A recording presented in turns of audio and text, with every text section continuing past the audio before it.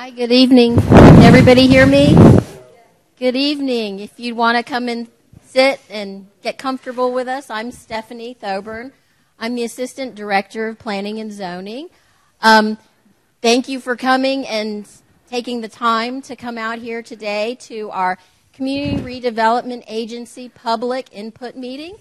So we really want to get your input, and there's really three ways that we're going to be asking you to give us your input. Here in person, we're going to have Marty, who is there walking around. We'll also have it on the website, a QR code, and then also in an email form as well. So let me just take a few moments to introduce everybody who's here from the staff and the council. The Mayor Jim Koretsky in the back waving his hand up there, and then also Councilor Sundstrom was here. I saw her. There she is. Okay, standing in the back there. And then Councilor Cameron May. Where are you? Oh, okay. Well, I'll make sure we acknowledge him when he comes back in. And then also our staff is here. Up at the table here is Thatcher Hart. He's one of our newest planners and a homegrown Jupiter boy, young man, excuse me. And then Marty, as you saw. Also, I want to acknowledge the IS department because we'll want to make sure we hear you clearly, and they've done a fabulous job here. There's Scott Castile in the back, Edwin. Carl is here somewhere. There you are, Carl. And then also, last but not least, Treasure Coast Regional Planning Council is here. Dana Little, he is the Director of Urban Design from Treasure Coast Regional Planning Council. And Kim Delaney, who will be facilitating the discussion today. She is the Director of Strategic Policy and Planning. Close. Okay. Close enough. She's really smart, you guys. She has a PhD. So I'm going to... And then, I'm sorry, Tom Lanahan, the director of the Treasure Coast Regional Planning Council, is also here, right up front, making sure we all do what we should be doing. Super. So I want to pass it off to Kim Delaney here, and thank you again for coming. And we're going to put up the information on how you can, if you're not here and you're online, or if you look at it later on the website, how you can give us your input later as well. All right? there you go. So let me just cue over to that slide for the input slide. So good evening. Kim Delaney from Treasure Coast Regional Planning Council. Can you guys hear me okay? Is the mic good? Okay, super. I will try not to project louder than the microphone can handle.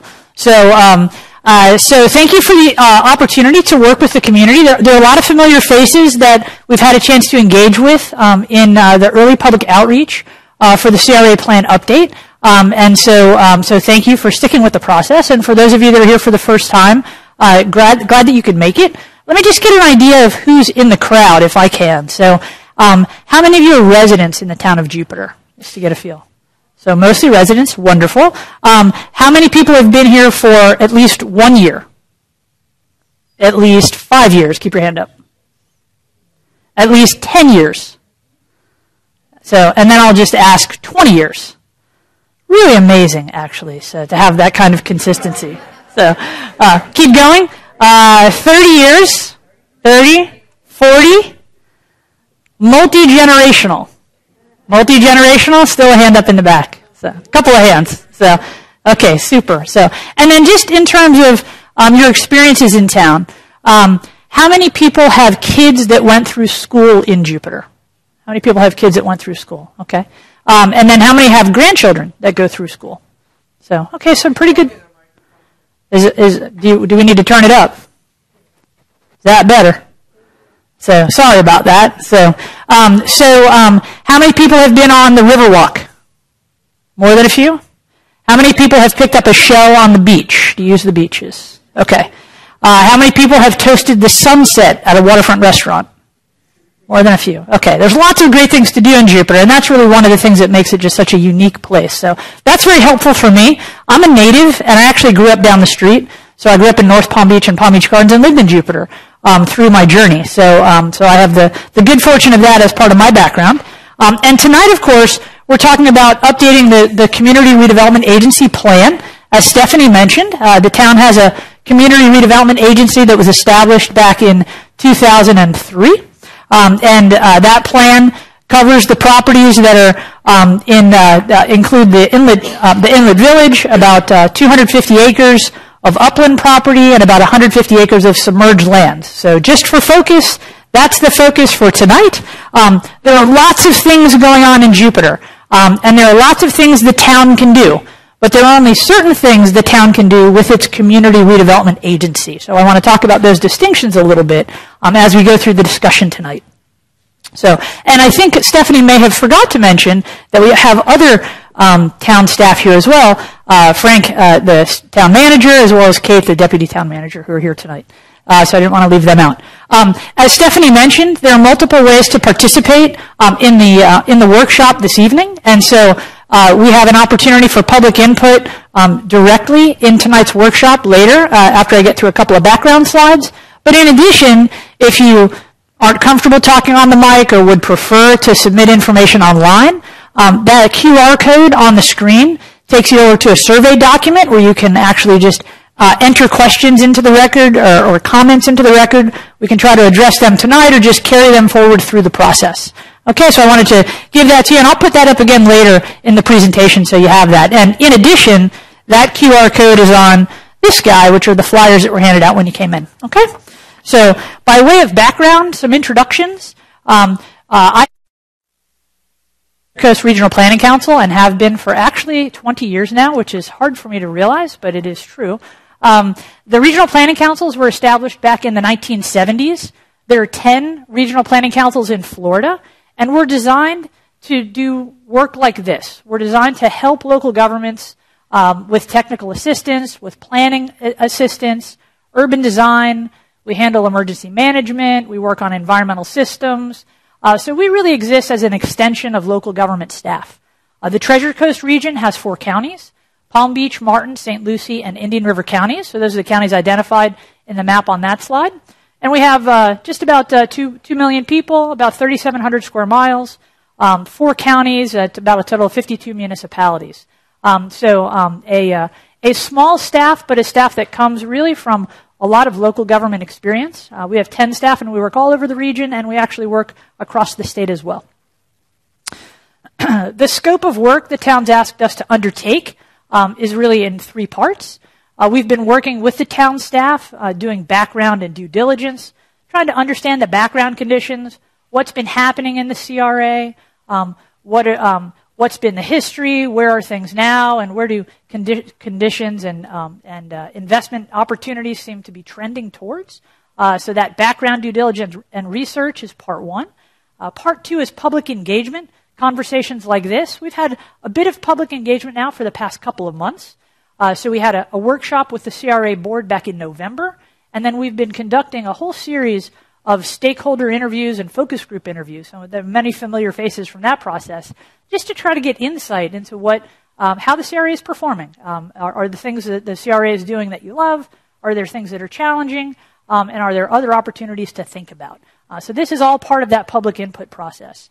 With all of that input, our next piece of work will then be to actually draft amendments to the CRA plan. We'll be doing that in the balance of the spring and into the summer. There will be additional opportunities for public input as the CRA board considers those recommendations to modify the plan and then ultimately bring it to adoption sometime in the summer. So that's the overview. And just a slide just to touch on schedule. Again, we're underway with our public outreach tonight, with our public workshop with the community, and then we'll be drafting those plan amendments in the next couple of months to bring them forward to the CRA board over the summer.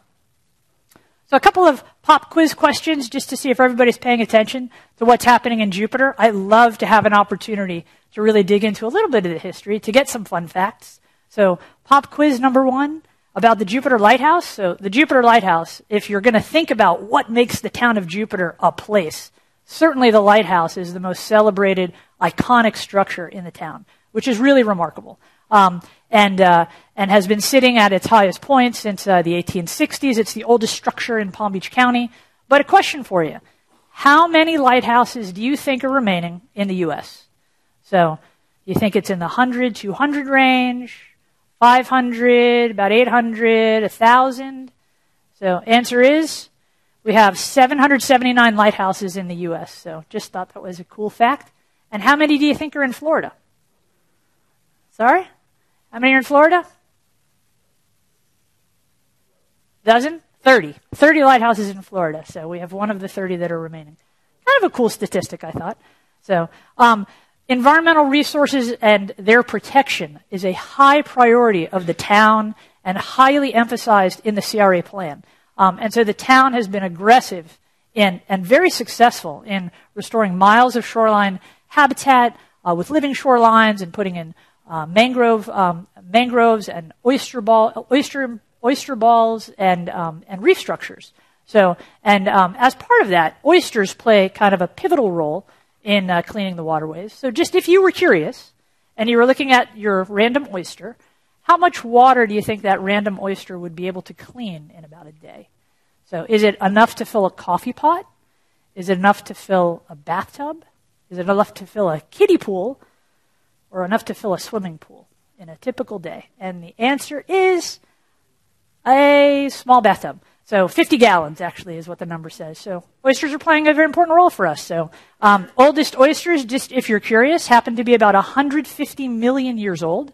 And the oldest and the oyster lifespan, my mom was very upset to hear this, dealing with having house pets that are going through an aging cycle.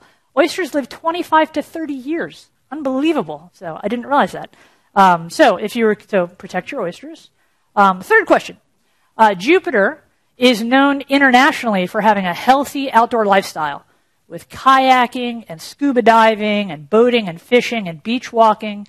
And so if you've had a chance to frequent the waters offshore, what you find are Goliath grouper that migrate and spend time in the wrecks offshore because we have a remarkable habitat. So if you were to meet a random Goliath grouper and it was of the larger species, how big could a Goliath grouper likely be? What is the biggest Goliath grouper recorded in Florida?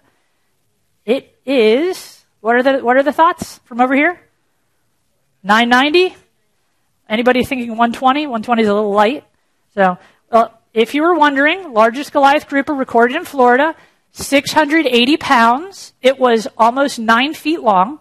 So if you've been diving off Jupiter, which I've had the good fortune of doing, and you're on a reef and you look to the side and you see a creature the size of a Volkswagen Beetle, that actually is the size of a Goliath grouper off the shore of Jupiter, which is, I think, kind of cool. But really a testimony to the tremendous work the town has been doing in maintaining its access to resources and the quality of the waters that surround us.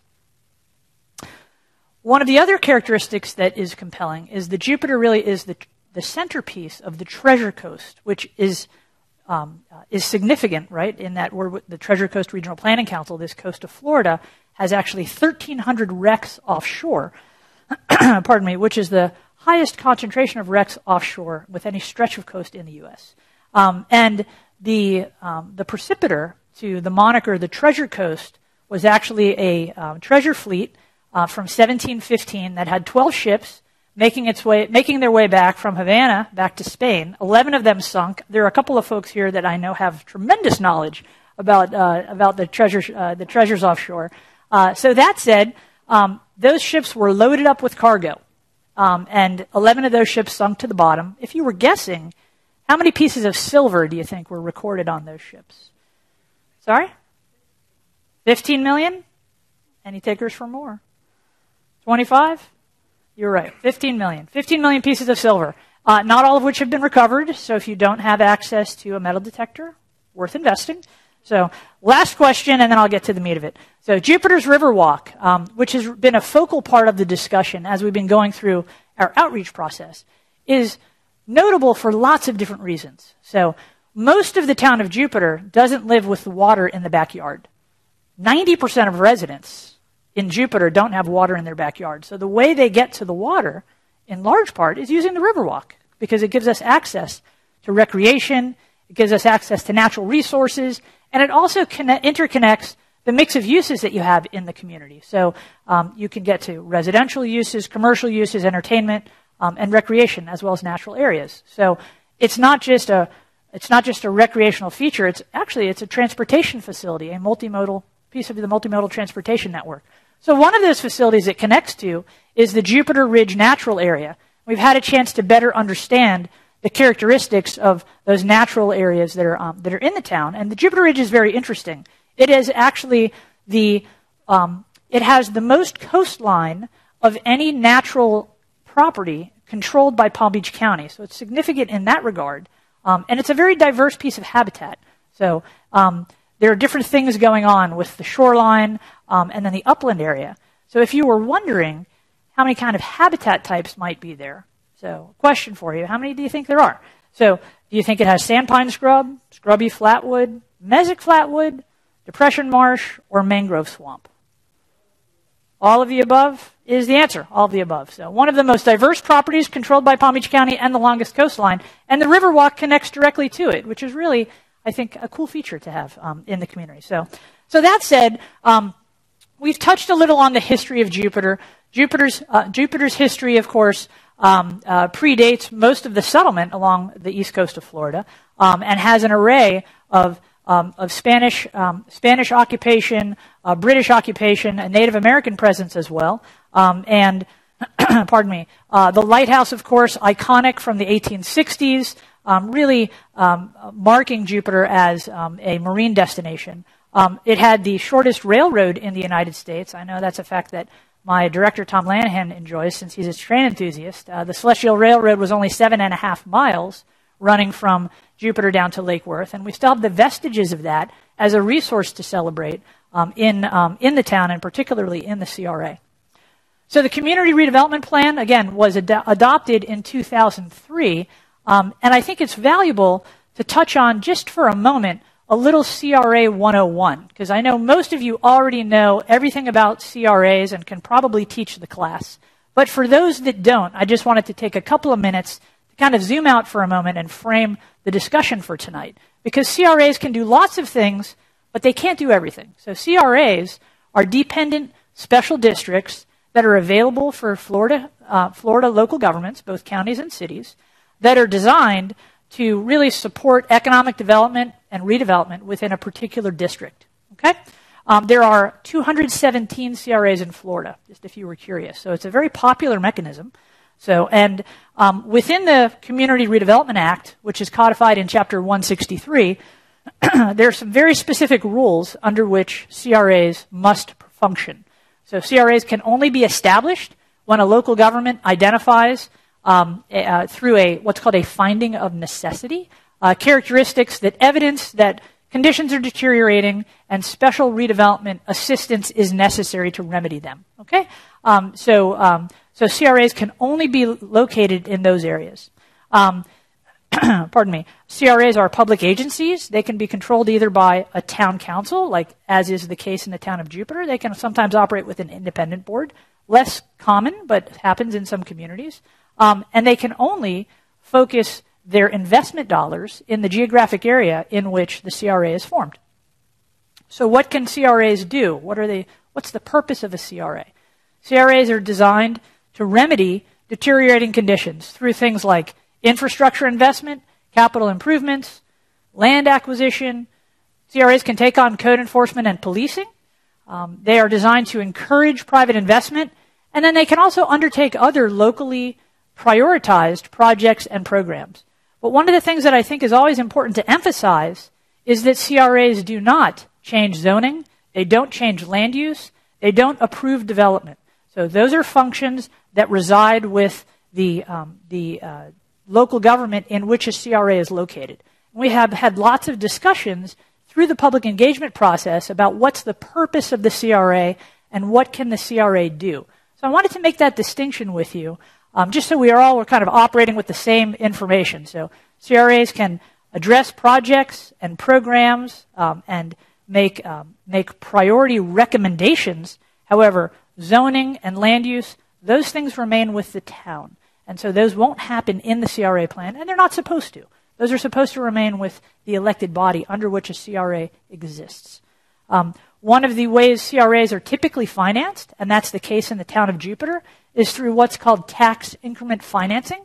So tax increment financing, which is also referred to as TIF, the acronym TIF, tax increment financing is a special financing mechanism only available to CRAs in Florida. Pardon me. In some states, TIF can be used in other locations, but in Florida, TIF can only be established in an approved CRA district. And the way tax increment financing works is that when a CRA is established and a TIF district is established, the value, the taxable value of all those properties in the district are calculated, and the city and the county, for the next 30 years or 40 years or however long the agency will exist, continue to get the taxes on the base value. But as values go up, the taxes on the additional increment of value, so the tax increment, are redirected from both the city and the county into what's called a redevelopment trust fund. That redevelopment trust fund is controlled by the CRA. It can only be expended in the boundaries of the CRA on projects and programs in an adopted CRA plan. So that's how those things tie together. So a CRA cannot spend money anywhere in the town. It can only spend money within that district. And it can't spend money on any purpose. It can only spend money on those projects and programs in the plan. So that's why this conversation is so important for the town, to understand what the thoughts are from residents and property owners about what are the priorities for those dollars to be expended. The Jupiter CRA is set to sunset in 2034, if nothing else changes. So the remaining estimated TIF coming into the district is probably in the $30 to $32 million range. That's a substantial investment. And so what the town is looking for through this process is feedback from the community about what are the priorities that you think are things the CRA should focus on. And so we're here for that dialogue tonight. Pardon me. In the early days, I just wanted to give a bit of history as we carry forward. In the early days, back in 2001, the CRA adopted the finding of necessity. The statute refers to conditions of what are called slum and blight, which are troubling-sounding terms, but they're very specific in the statute. They are areas that have deficient infrastructure. They are areas that have absentee landlords that let properties run down. They're areas that have flooding. They're areas that have crime. They're areas that have depreciation, right? Those are very specific things in statute. And those are called those are incorporated into a finding of necessity.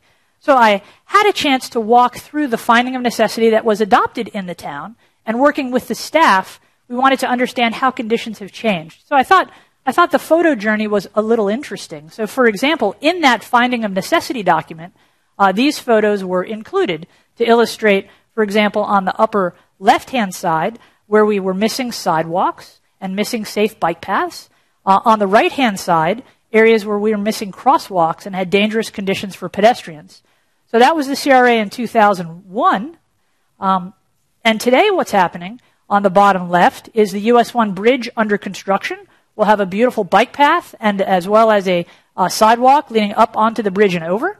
And on the right-hand side, on A1A, the town's done a tremendous job in improving the pedestrian and bike conditions, adding sidewalks, adding bike lanes, adding crosswalks, landscaping, and really framing the street to remedy that condition, right? So exactly what the CRA is intended to do are the outcomes that we fund. On the upper left-hand side is the old Sea Sport Marina. Back in the 2001, identified as a property that had deficient infrastructure. It had some failing docks. It had some other negative infrastructure conditions that made it a bad neighbor, if you will, in the CRA. And on the right-hand side, I think this is the old Castaways property. It looked back in 2001. It had a deteriorating structure on it. If we fast forward to today's condition, of course, the Sea Sport Marina has been replaced with Utiki, substantial investment both for in-water and dry storage, boat dockage, no longer a bad neighbor environmentally as it was back in 2001, but now a productive part of the overall CRA condition. And on the right-hand side, of course, Castaways, you can't even see it for all the landscaping that's gone in front of the new structures that have been built. So again, the CRA performing exactly as it was intended to. Just another set of images. On the right-hand side, that's actually the Pyatt Place property. And what you'll notice in that picture is all the Australian pines that were framing the waterfront edge of the Pyatt Place property, which are not a contributor. In fact, they're an exotic species. And then on the right-hand side, that is Love Street, as it existed back in the day. And of course, fast forward, Pyatt Place is a little sandy right now because it's the staging location for bridge construction. But notice there are no Australian pines left because the town took advantage of an opportunity to take those out. And Pyatt Place will be redeveloped over time at some point into a productive contributing use. And on the right-hand side, of course, Love Street has become really a regional destination with a significant amount of private investment and public investment to frame the on-street conditions as well. So as we zoom out to try to better understand what's happening in the CRA, it seems as though there are lots of successes the CRA has accomplished over time. The market response to the town's public investment through the CRA and through the town directly has generated a variety of improved conditions. There's waterfront access points that didn't exist prior to, with businesses performing an economic function to help people get out onto the water. The Riverwalk, of course, is a significant facility that extends in pieces from Ocean Drive to the south, almost up to the bridge, and we'll talk about that alignment as part of tonight's discussion. And then properties like Guanabanas and Harborside, of course, have been in response to opportunities for investment through the CRA's activity. Sorry about that. I pressed the down key too hard. There we go. Again, the infill development in the CRA has varied with a lot of public-private opportunities. Guanabanas, Harborside, Love Street, examples of that. Pardon me. There is a legislative requirement that the updated plan will consider, and that is the need to address the peril of flood. That has to do with resiliency and sustainability for coastal conditions. The town's already adopted updated language into its comprehensive plan, and that will be part of the discussion as the CRA plan is updated as well. And just for context, I think it's also helpful to mention the town has an annual strategic plan that it updates. And in that strategic plan, it identified updating the CRA document, the CRA plan, as one of its strategic objectives. And there are a number of factors in the strategic plan that the CRA plan can help address. For example, protecting local seagrasses, advancing living shorelines, promoting music and the arts, addressing derelict vessels, which is a challenge for many communities. Jupiter's not unique in that condition. Considering property acquisition, and also considering how the US 1 bridge and the access to that bridge can best benefit the town, with an opportunity to extend the Riverwalk, also known as the part of the state's Sunrail network, shared use path network, to capitalize on the investment by DOT in the bridge replacement. And there are outstanding needs that have been acknowledged as we've had a chance to work with the staff and talk to the community. The Riverwalk still has gaps in the network, and so that might be an area where you think the CRA should focus. There's a need for some wayfinding. Cars driving around looking for a parking space clog up the street, so improving signage, for example, to get cars into a parking space is one of the ways we make roads safer and more efficient. So there may be an opportunity to do some of that work. There has been a project over time at the Riverwalk as it circumvents Burt Reynolds Park to create an oxbow crossing, the oxbow existing kind of behind Guanabanas, to go across the oxbow to get to what ultimately becomes the Jupiter Promenade and takes you right to views of the lighthouse. So that's a project that's been in the plan that is an opportunity for discussion. Certainly, the environmental enhancement within the CRA is a popular point of discussion, and that might be an area where you think the CRA should focus some of its efforts to continue to restore and enhance the environmental condition. The Inlet Village Marina property was acquired next to Guanabanas. It has improvement opportunities that remain.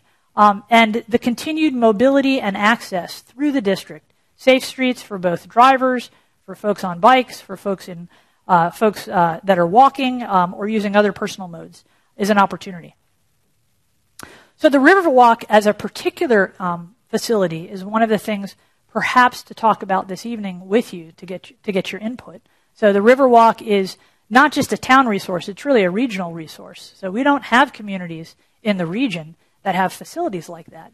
So, and as a town, again, it was striking to find there 87% of homes are not on the water in Jupiter. Because when you look at Jupiter from an aerial, it seems like, gosh, everybody's on the water. There's so much water. But most of the town doesn't have that waterfront access in the backyard. So the Riverwalk really plays a very broad public recreational resource role for the town.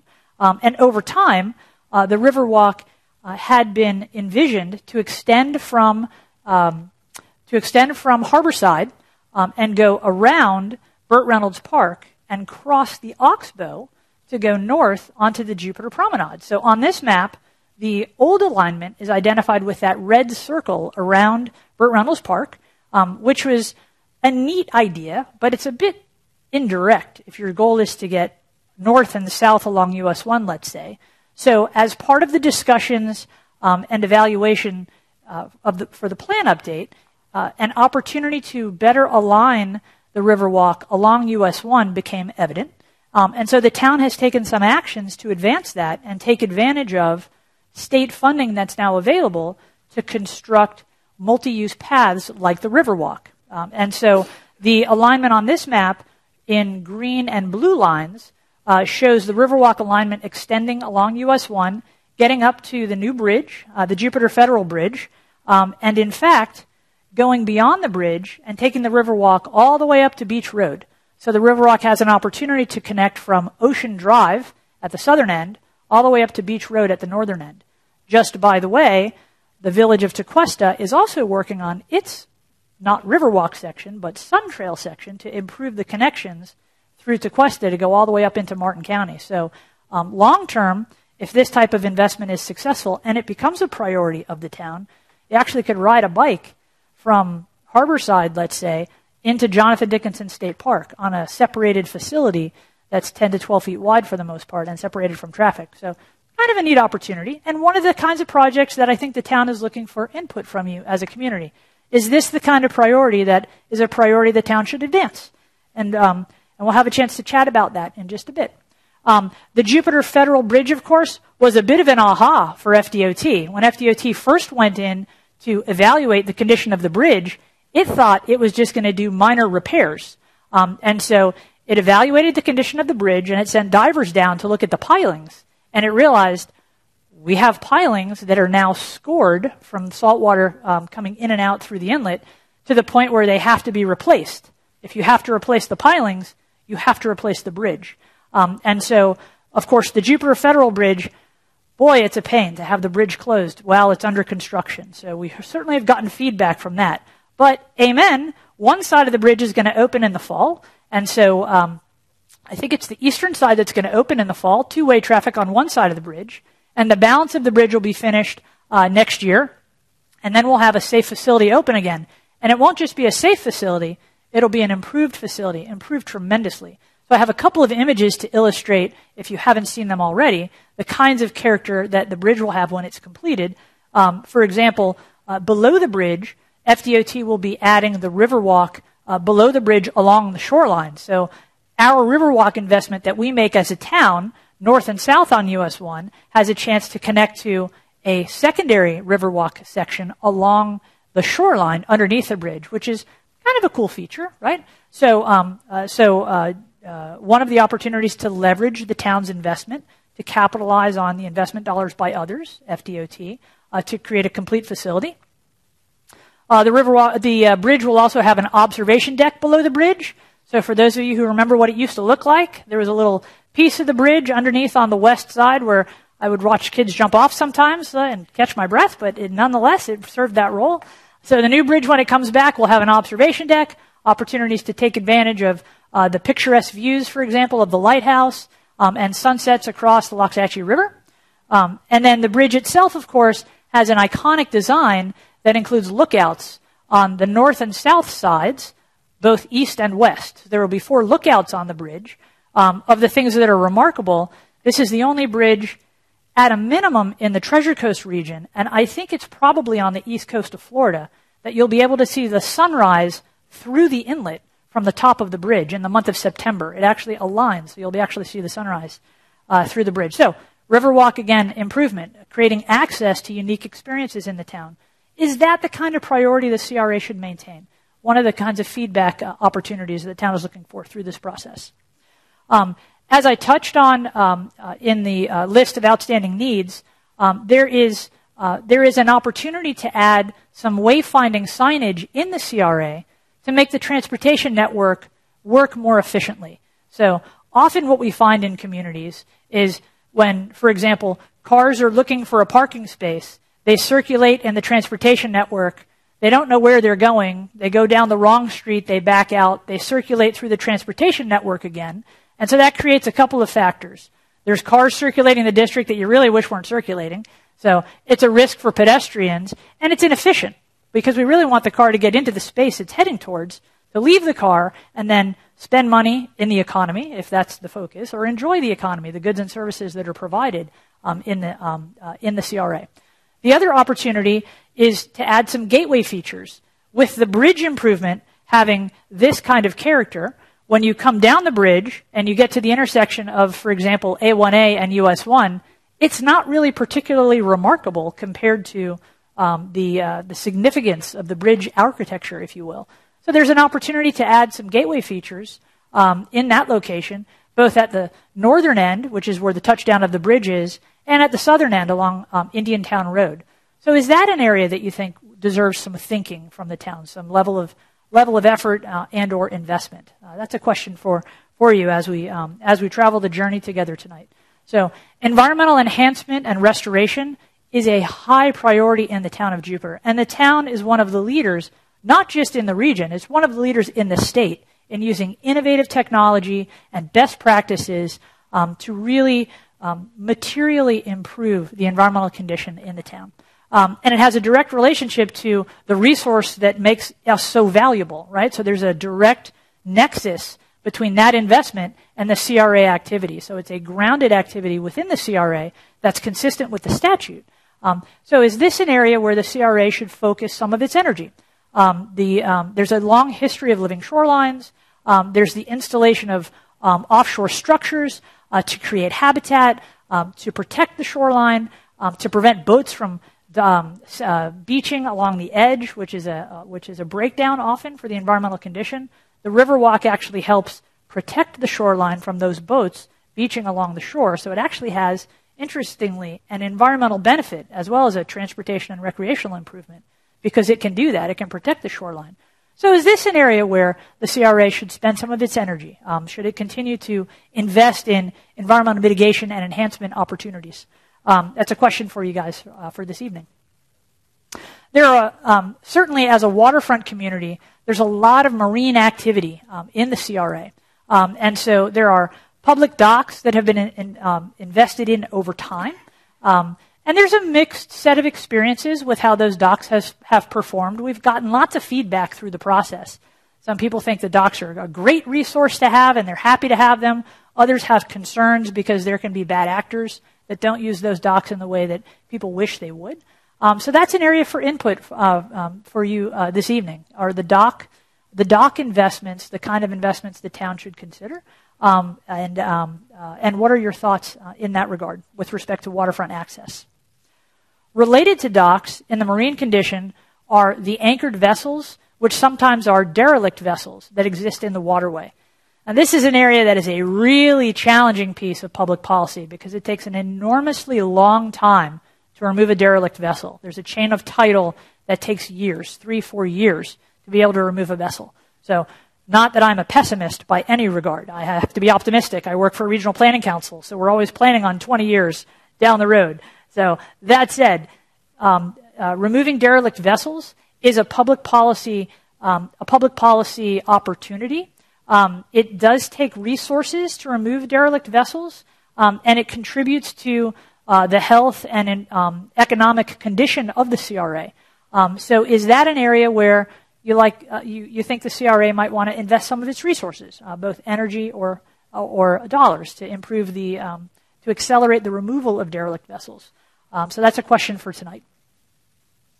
The transportation network in the CRA has lots of different projects in motion.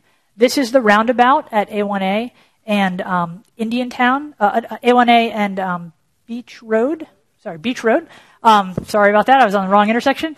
And there's mixed emotions about the roundabout, but it's part of the transportation network. So we've gotten some feedback about concerns with respect to the timing of construction, and also with respect to the area through which bicycles and pedestrians can operate. So it's a bike lane and a sidewalk, narrowing to a sidewalk, and then opening back up to a bike lane and a sidewalk. So this is part of the transportation network. I didn't want to exclude this as part of the discussion. We've had a lot of feedback. The town is already working on addressing the schedule of construction activities, as well as reconsidering the configuration of the bicycle pedestrian facilities in that area. But is this the type of investment, the type of area where the CRA should be focused? Should the CRA be focused on transportation improvements like this one as part of its work? The Jupiter Federal Bridge we have touched on, a significant improvement to the transportation network that will add additional capacity and not have to open as often. The other benefit, so traffic will flow a lot easier when that bridge is a little higher, so more boats can get underneath the bridge when it's closed. And related to the transportation network are the pedestrian access and crosswalk improvements. A1A certainly looks radically different than the condition when the CRA was established in 2003.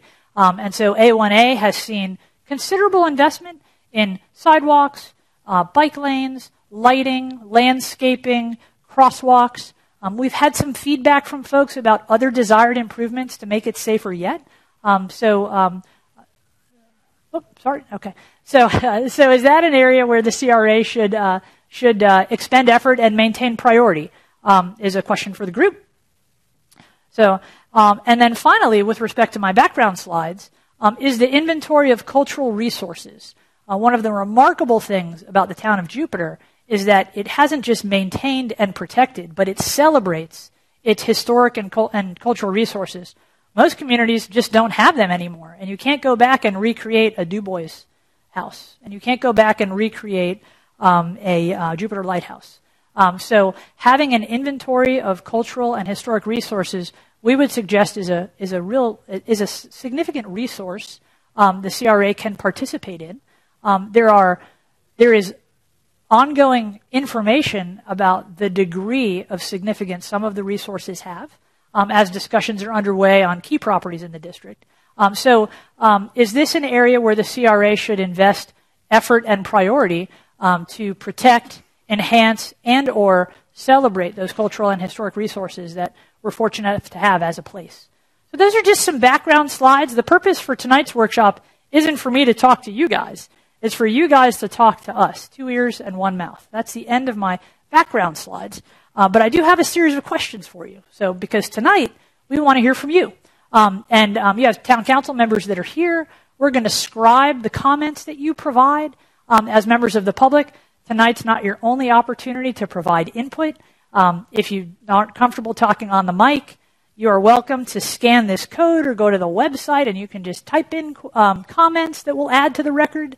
And additionally, pardon me, there's a website that there's an email address for the planning department where you can continue to provide information. And we're going to ask if you can send those comments in maybe about the end of the month, if we can head to the next 2 weeks or so. So if you didn't have a chance to add your comments or you think of something driving home and you think, darn, I should have said this thing for the town to consider, send that information in because we're here to listen, to take all that input, and then help frame a plan that is as informed as it can be for the town council to consider for adoption. Okay? So with that, a couple of very general trigger questions, if you will, just background questions. So what do you think's worked well in the CRA so far? Are there things that you love and you say, town council, CRA, do more of this because this is the thing that makes our community great?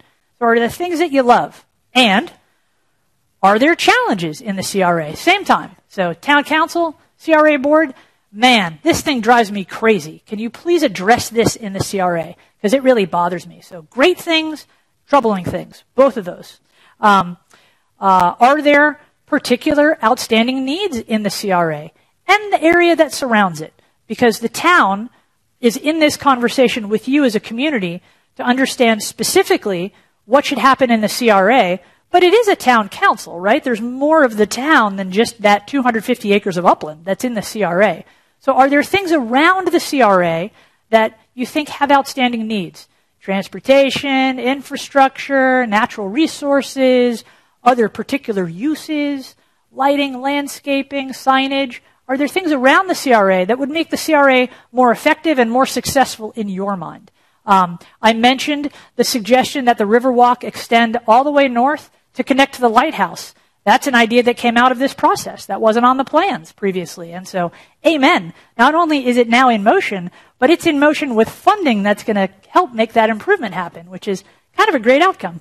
So are there outstanding needs around the CRA that you think the CRA should consider?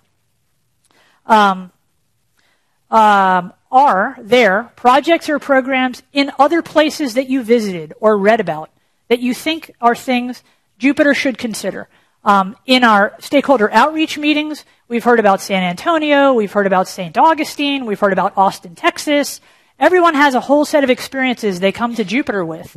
And the only thing that we're sure of is mostly there's things we don't know. So are there other places, other experiences that you've had that you think are things we should think about as we try to refine the CRA plan to make it the best we can for what Jupiter wants to do? So that's a question. And then finally, is there anything else you would recommend? I mean, that's a big list of things, but then there's more. So are there other things you think the CRA should think about as it's refining the plan to carry it forward for the next decade or so? Marty, you're there with the mic. Marty's ready with the mic. So what I'm going to do is ask the team to hop over to the other laptop. Okay, team in the back? So Dana can type on those slides? We're good? All right, so Dana, you got us. There we go. So we are going to scribe comments for tonight, and we are here to listen. I'm not really here to answer questions on behalf of the town, although I'll do my best if there are specific ones. But really, if you have questions, we want to take those down and then follow up with thorough answers. So tonight is really for your feedback. So I'm going to ask Marty to go head around with the mic. So I'm going to head around with the mic. And so if you have questions, just raise your hand. If you're in the middle of the aisle, if you can move towards the edge. And I'll be holding on to the mic. I saw a hand here. And you have to speak into the mic, too. If it's too far away, we won't hear you. Should I tell where I live? Yeah, if you could let us know if you're a resident. Condos on Saturn Street. Condos on Saturn. Got it. Okay. I love the idea that you're going to take them across the new bridge, the lighthouse. I volunteer there. Okay. And we get a tremendous amount of visitors there from other countries, from other states. That's a great idea.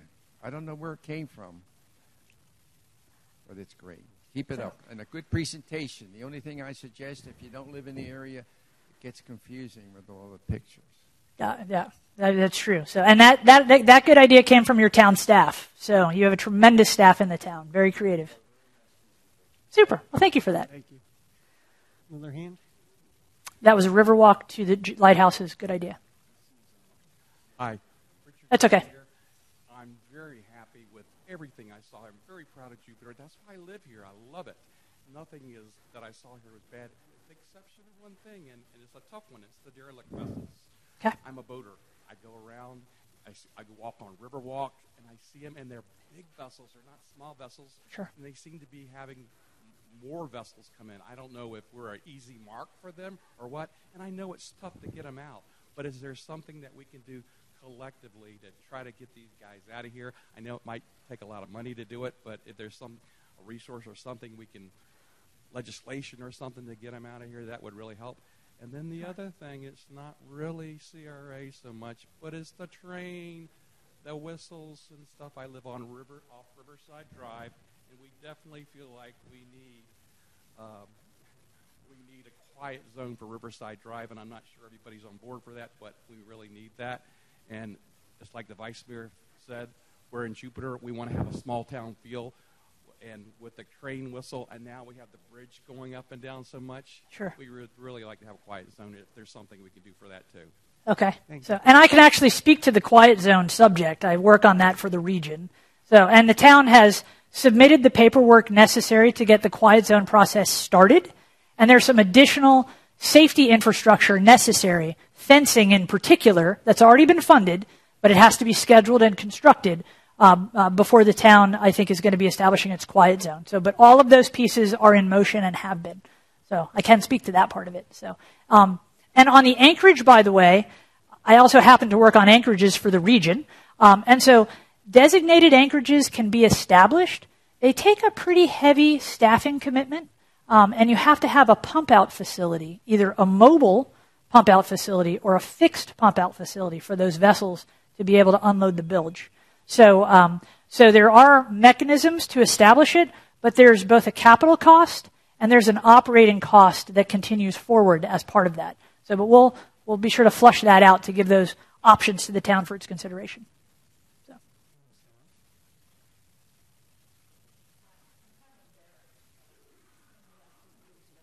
I'm Ivana Dario, and my husband and I, Captain Donald Dario, and I have that one big vessel that's out there that has sunk. Not of our fault, but I will tell you, Governor DeSantis, early last spring, has passed a bill where they will help derelict boats. Those, for instance, like my husband, who was his name, they will help those people get those boats out of there. The problem is, those that aren't out of there are having problems trying to find salvagers that will actually take those boats. So that's the time. And I do know, I've watched, we lived out there for many, many years, for all the winter months, for 5, 6 years over, watched these other derelict boats go from homeless people that will take these boats, starting out here in the coastal and moving their ways back into the, behind the mangroves of Indian Town Road Bridge. It's sad.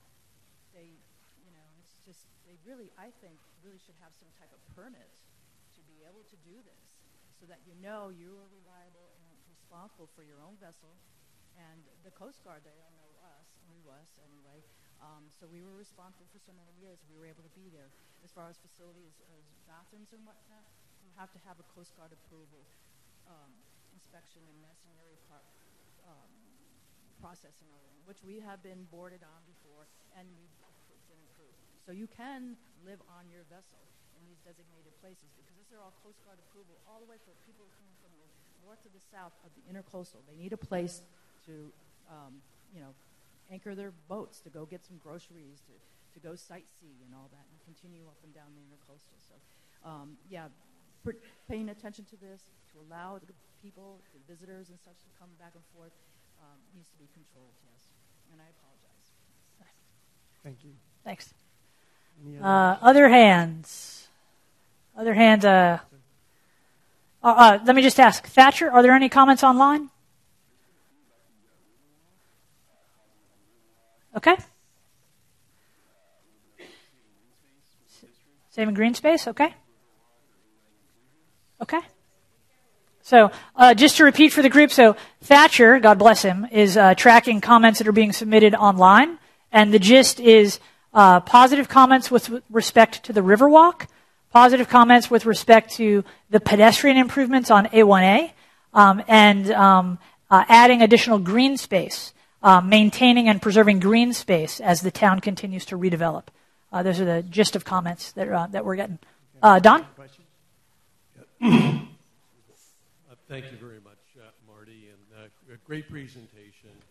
There's a ton of things to be celebrated in the CRA. I mean, project after project that's been successfully completed, and there's so much there. There's certainly a lot more to do. One of the things that I know that the landowners are very interested in seeing, and I think all of us residents of the towns and planners that are working within the CRA area are very interested in. We want to make sure that that vision continues to be carried out within the CRA plan. The existing 2012 CRA plan that can be found online contains a significant amount of vision about not only what the intent of the inlet village and the overall CRA intercoastal waterway area is intended to be, but also in terms of what that physical form is to look like, and in terms of the walkability and the elimination of the parking lots and the creation of smaller areas where people can enjoy. I think that providing that is very, very important so that there's a level of predictability as to what will occur in the balance of the CRA as it's built out over the next 10 years. So it would be a shame if the CRA plan does not include that visioning so that the community has an expectation of what's going to be there, since there's been some divide over some projects and issues, as well as the landowners, because we all have to remember that they've made significant investments in the properties, as you pointed out, in many cases in public improvements as well. And the existing CRA plan has many, many statements about the intent to try to encourage and incentivize those public improvements that then get done and are built for the benefit of the overall public. So thank you very much. Okay, super. Well, we'll get over there. I promise you. Everybody will have a chance. So Marty's getting over there. I'm Glenn Straub, a property owner in the Inlet District. I share Don's comments on the successes within the district. They've been great and positive. I reread the plan this morning, and much of the criteria on the slum and blight that creates the CRA still exists. The vision is in the document. Many of the goals and objectives haven't been achieved, can be achieved, and not sure that the property owners within the district feel like they're a part of the process in a positive way to bring the vision that Don spoke to reality. I think a lot of what's been achieved is low-hanging fruit. The hard work is in front of the CRA, and hopefully we can be part of the process along with the town. Okay, thanks. Thank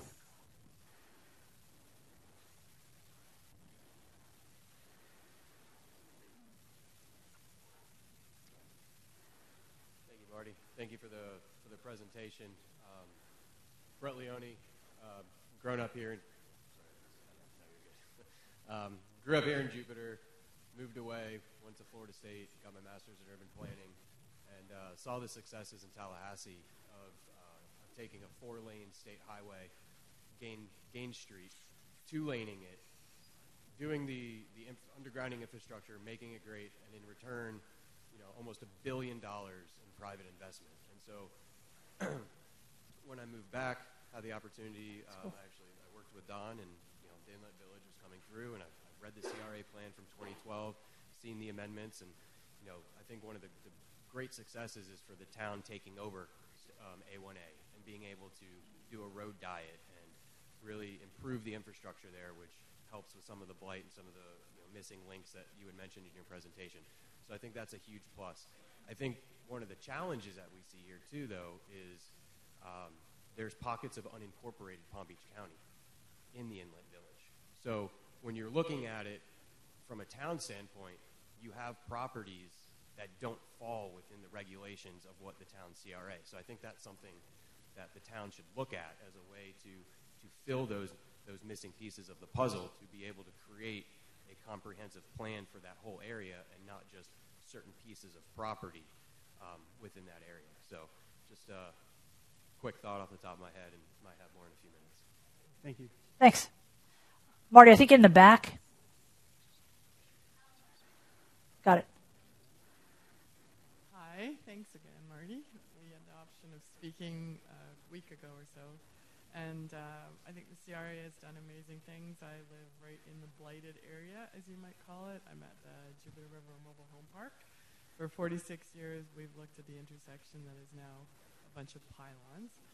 But having said that, the area that they did further north of us along A1A is spectacular, and the traffic calming has made a huge difference.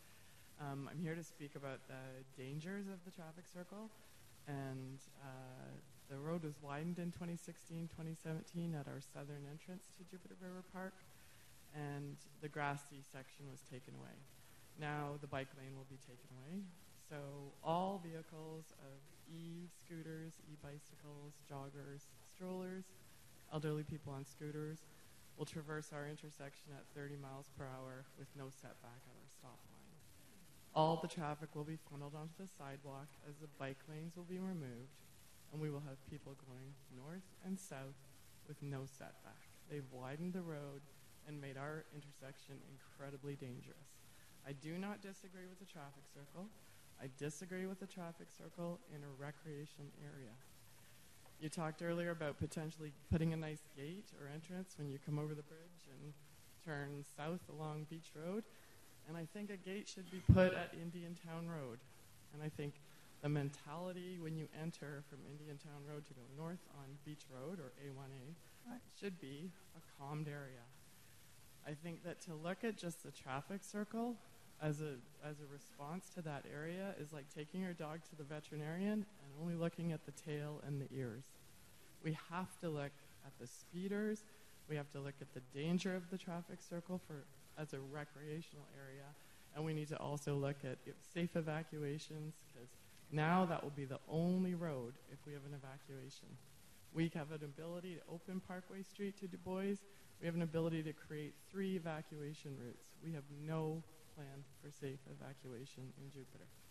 And I do appreciate everything that the CRA has done. I look forward to being underneath the bridge on US 1 and looking at the sunrise. So thank you.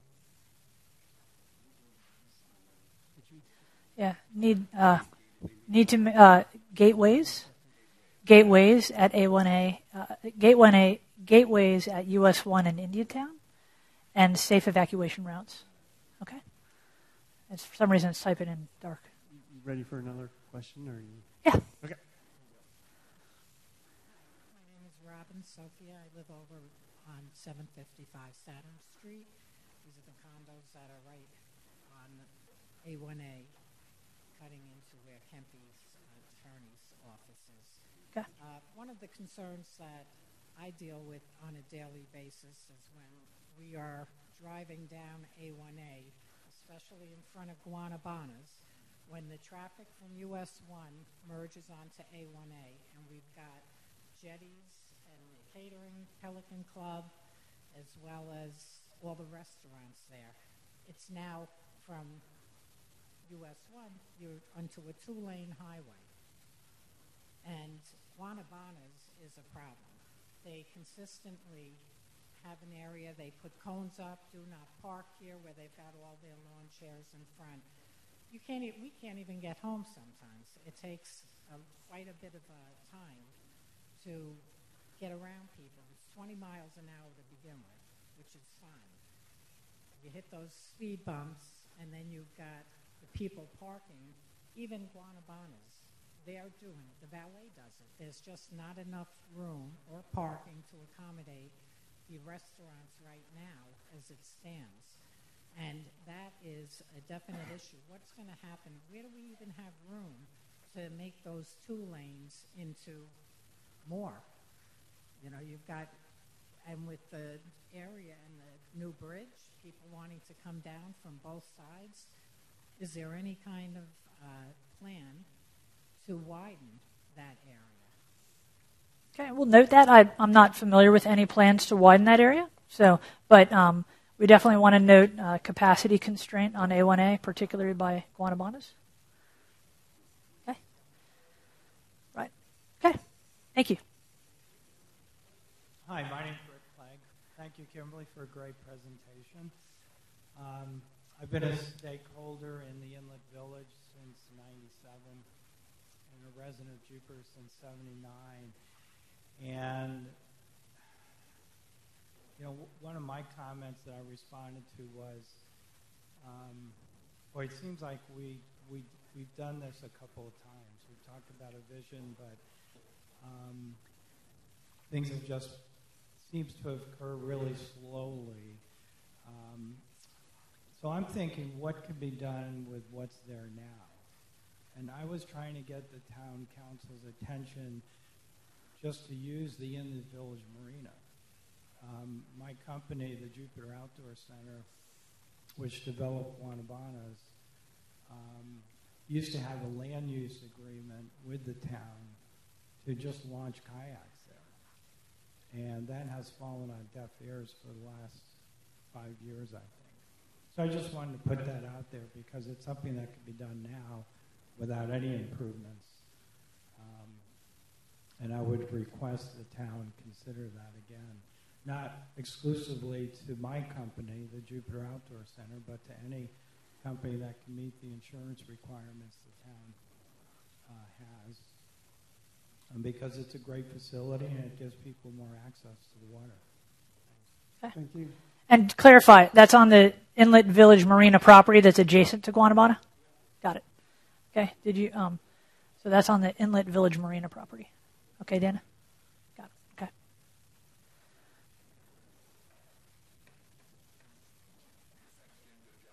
Thanks. I think in general, the CRA has done a nice job with making Jupiter a destination.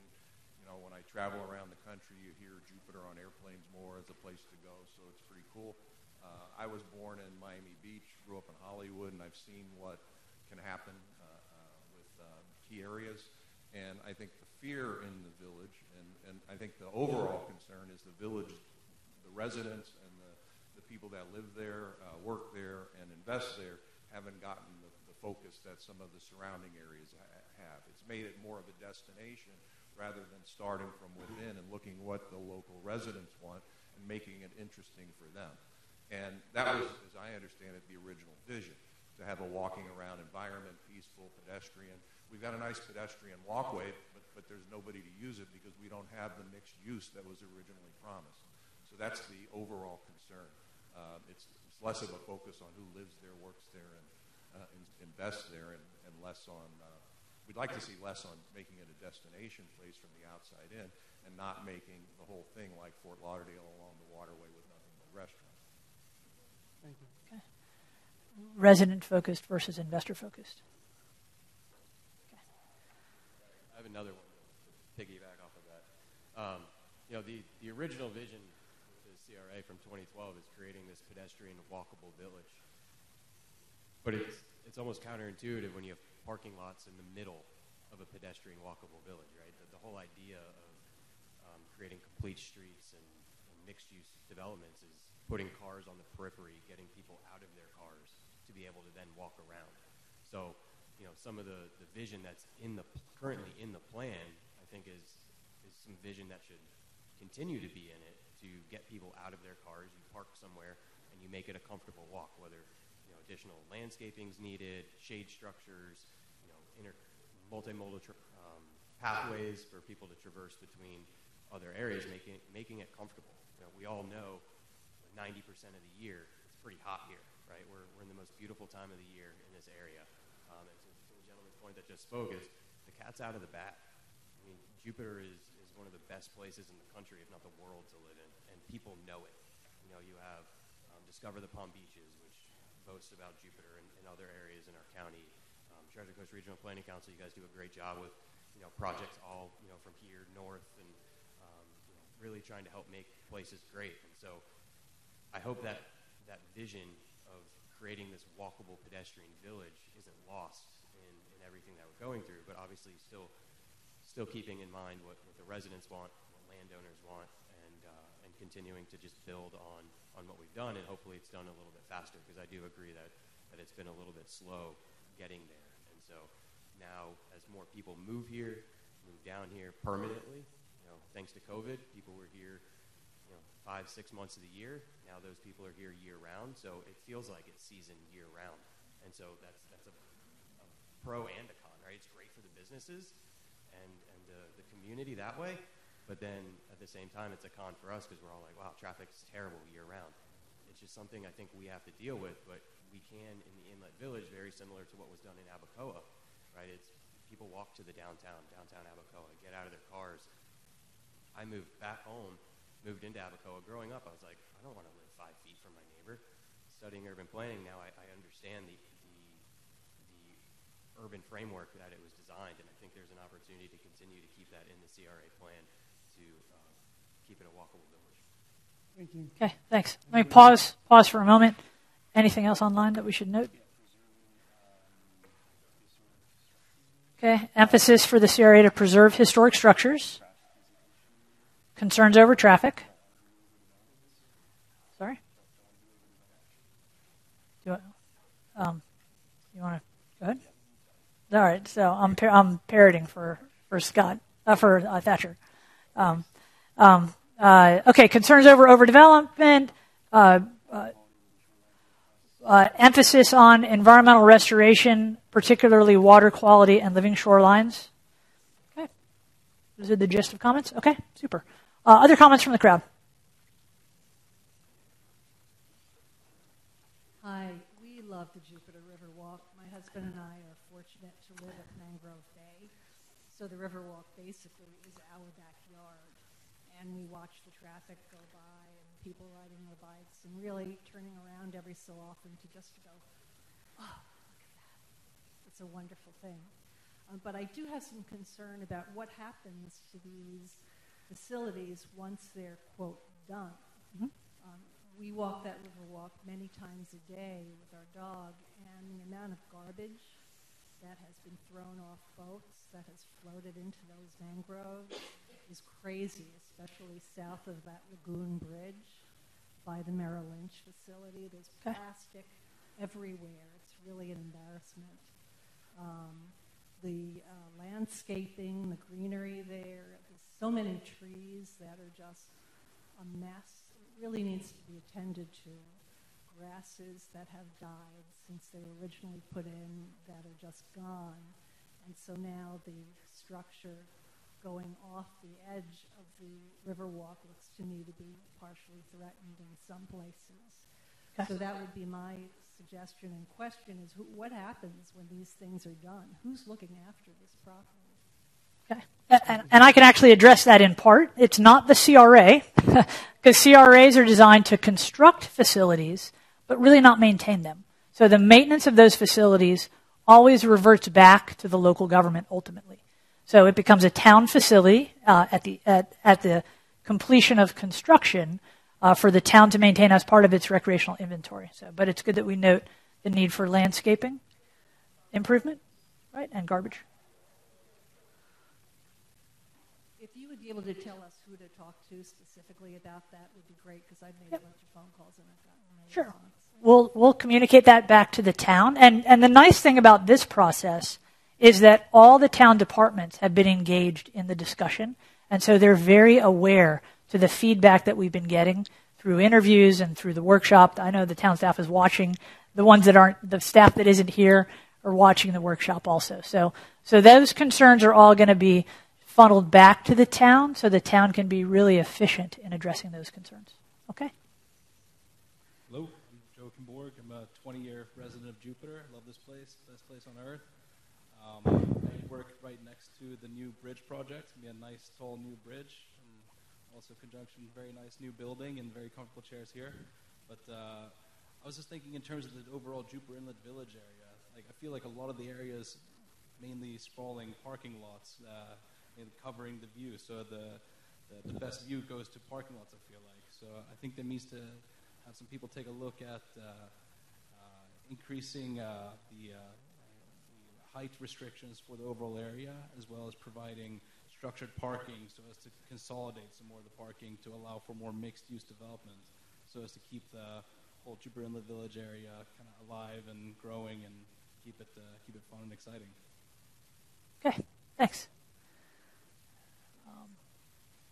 And building height as a strategy, as a suggestion. Yes. The town council created the Inlet Village Flex zoning that allows development of smaller lots in keeping with the village scale of development. My property is one of them. I live on A1A, just south of Guanabanas.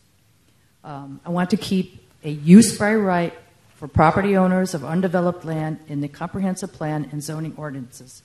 We have counted on that zoning for many years, and our ability to get the building permits for smaller projects needs to be retained and protected. The vision for the Inlet Village is incomplete. More parking must be provided for the public. It is urgently needed. A 2- or 3-story parking garage at either Love Street or Parkway would blend in camouflaged by colorful flowers and lush trees. Other projects like the Jupiter Inlet Waters or the Kempe Oxbows have buildings that would complement a 3-story parking garage and be consistent in height. It would also help blend in the Holtec building height. The vision is clear for the Sunny Sands site, and I support the Sunny Sands project. It is an essential parcel to complete the inlet village. Give a respectful designation to the former native residences that came before us, a historic hotel, small outdoor breakfast, lunch cafes, souvenir and art studios, cheese shop, and a deli. Other retail shops are also needed. A variety of options would give residents and guests more reason to come to the inlet village other than to visit restaurants. I oppose a park for the village because we have too many parks in close proximity. And I also noticed you have Riverwalk going around Burt Reynolds Park, which I think is unnecessary and a waste of money because all they're doing is looking over at all the residences in the trailer park, Kempe's, Inlet Waters, myself, Anna, Barron's Landing, Guanabanas. There's nothing natural and beautiful about that, so to speak. That should be kept to the Riverwalk area and on that intercoastal way. Okay. So, and just to clarify, the town's primary alignment now for the Riverwalk would be along US 1. So it shifts it away from circumventing the park. So. I'm glad you mentioned Sunny Sands. There is a huge contingent here from Jupiter Inlet Condominiums. Everybody here in front, we are very concerned about what's going to go next door in the Sunny Sands. The city keeps talking about a park. Well, a park would be nice, except we don't want a park like Du Bois Park because on the weekends it's packed. There are barbecues going, the trash cans are overflowing, the music, the noise. This is residential. We certainly don't need another restaurant along there, and we certainly don't need another hotel. I think before anything about Sunny Sands is decided, I really do think that we should have our input because we are right next door. There are 120 units there with a lot of people. And before the city decides what should go there, I really do think that we should be included in the conversation. Okay. Okay. Other thoughts from the public? I think the gentleman behind you.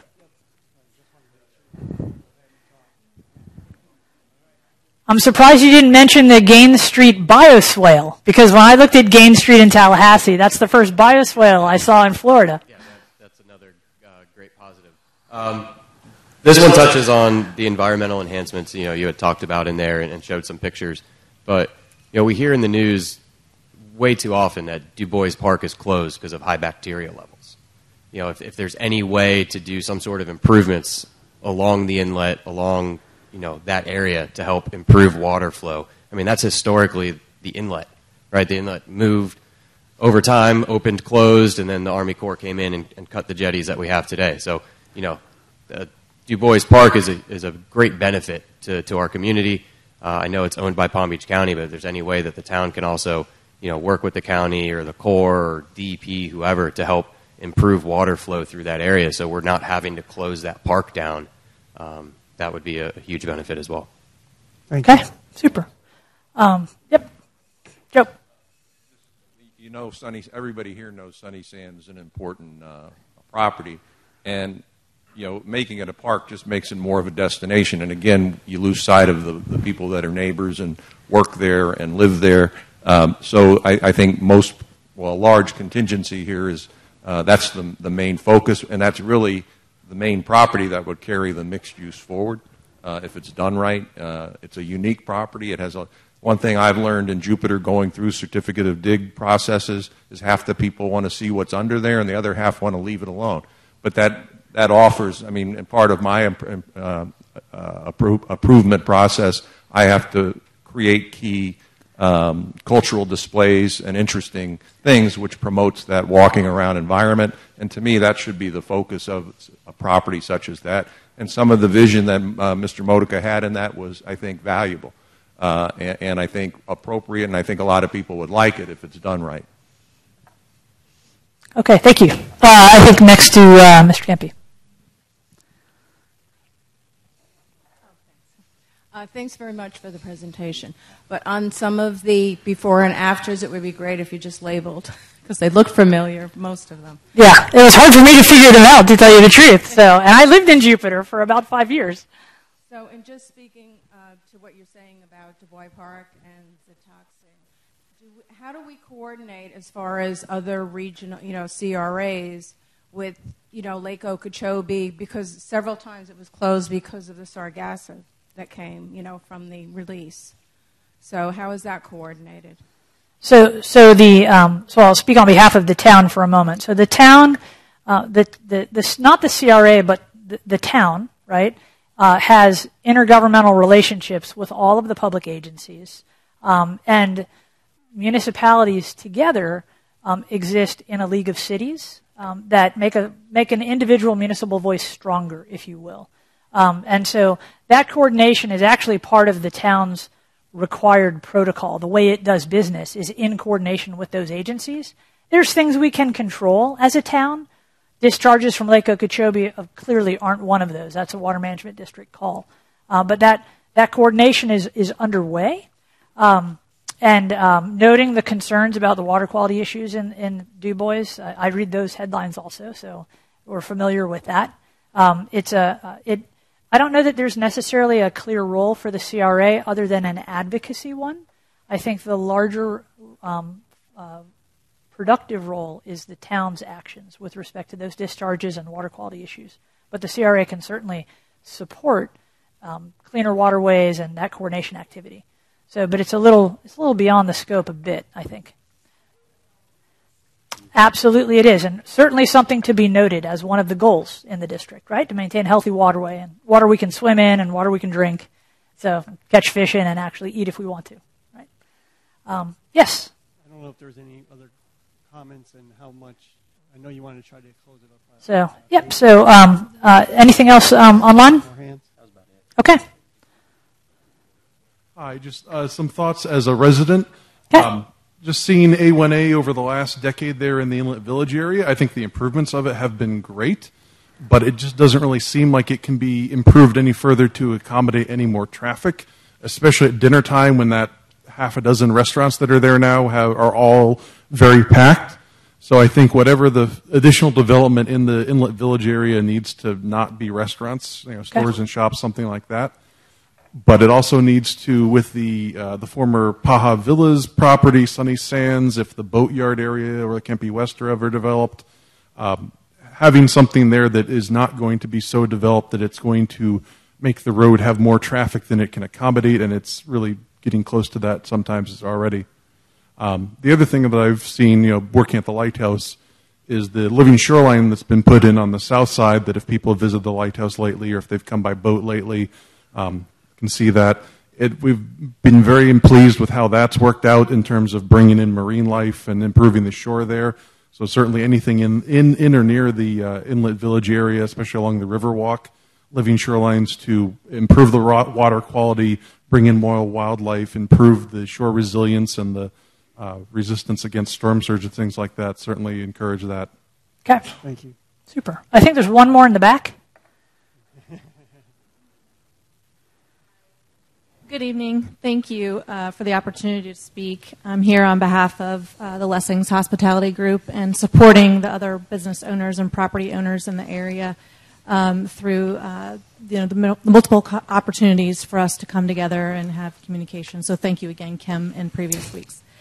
We've learned a lot in the last couple of weeks as a team and as a community, and we just continue to want to be involved in projects moving forward, and especially with priority projects that are funded.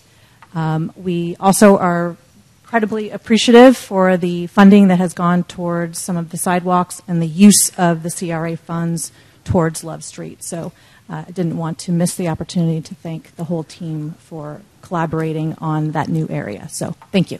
Super. Okay. Alrighty, so I have my For More Ideas slide up. So if there's another idea that you have that you didn't want to share, or you think of it in the car on the way home, or you talk to your neighbor and they say, let's add this to the record. This slide has that contact info. So there's again, you can take home with you a little brochure that has the code to scan with your phone. There's also a website address, which is that polco.us/LBGYGH, which just rolls off your tongue. But that's the website address where you can access a survey mechanism to add comments. Pardon? That's a 9? Even worse, LGBY9H. So that's the font breakdown there. So if you couldn't access it before, that's the reason, because the 9 looks like a G. But beyond that, the town, of course, has an email address. So if you want to email just comments to the project team, the best address to use is planning zoning, no ampersand or anything in between those two. So planning zoning at jupiter.fl.us. This presentation will be on the town's website. I saw some of you taking pictures, which I always feel really good as the presenter that there was a slide that was worth taking a picture of. But that said, the whole presentation will be available on the website and available in a PDF form if you want to get a copy of it. And I always like to close with the Perry Como slide, right? And good night to that little piece of paradise called Jupiter, Florida. What a wonderful place to be. So thank you on behalf of the town. Thank you for participating tonight. Good governance happens when there's good participation. So we always feel very strongly as a team that the most informed decisions by elected officials are the best ones, and that's how elected officials make decisions with confidence, when they really feel as though there's been good opportunity for public input, and at least they're aware. It doesn't mean every decision goes your way, though I always like to make sure that people are aware of that. However, having the ability to provide that information and having the ability for your elected officials to consider that as part of the process is what makes for good democracy. So thank you for spending your time with us tonight. There is a thank you slide at the end, and please look to the town's website for additional information as to when the plan updates are available for review and when the town council sitting as the CRA board will begin its public hearing process to consider those amendments. Okay? So, and with that, any other comments from staff? Cover everything, Steph? We're good? And from the elected officials, we're good? So, alrighty guys, have a great night. Thank you.